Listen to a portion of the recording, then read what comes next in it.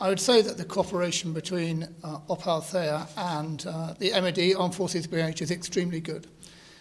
Like all these things, it relies on personal leadership, and I'm very grateful for the Minister for the way she has reached out to EUFOR to ensure that our plans are harmonised and work to good effect. Progress here will be driven by political decisions, and I think EUFOR has played a good part in supporting that process.